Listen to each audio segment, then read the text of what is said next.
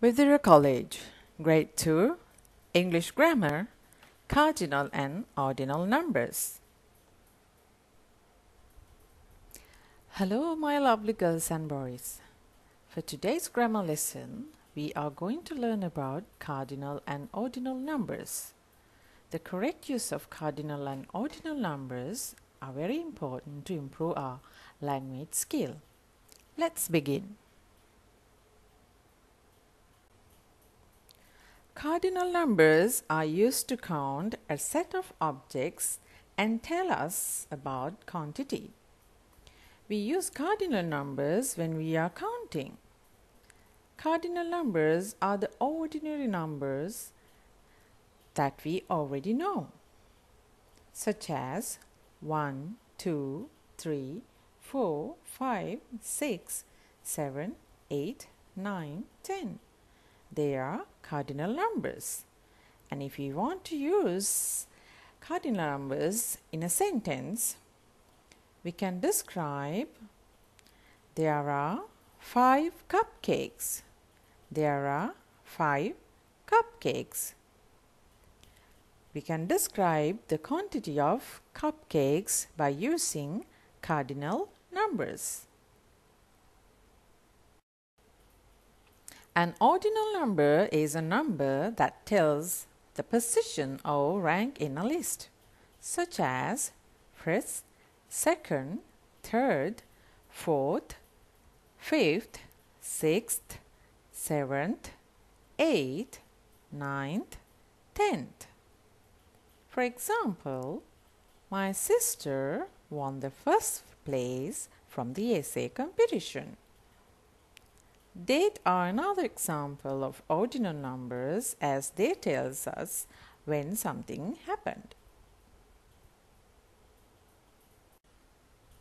Now look at this table of cardinal and ordinal numbers and try to find the differences.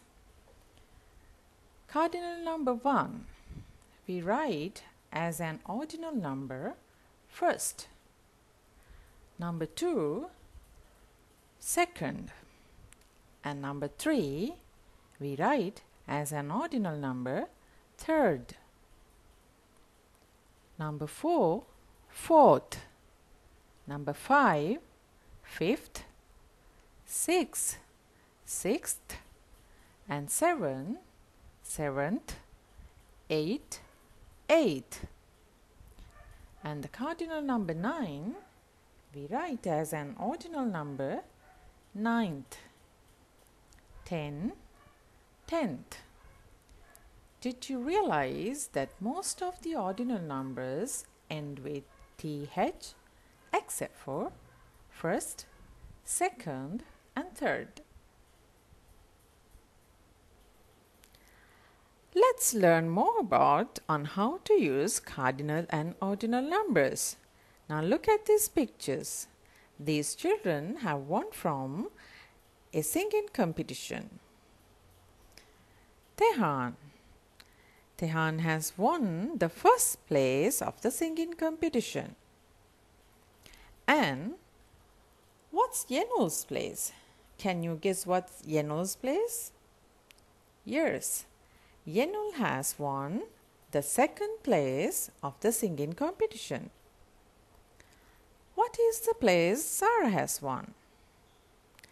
Yes, Sarah has won the third place of the singing competition.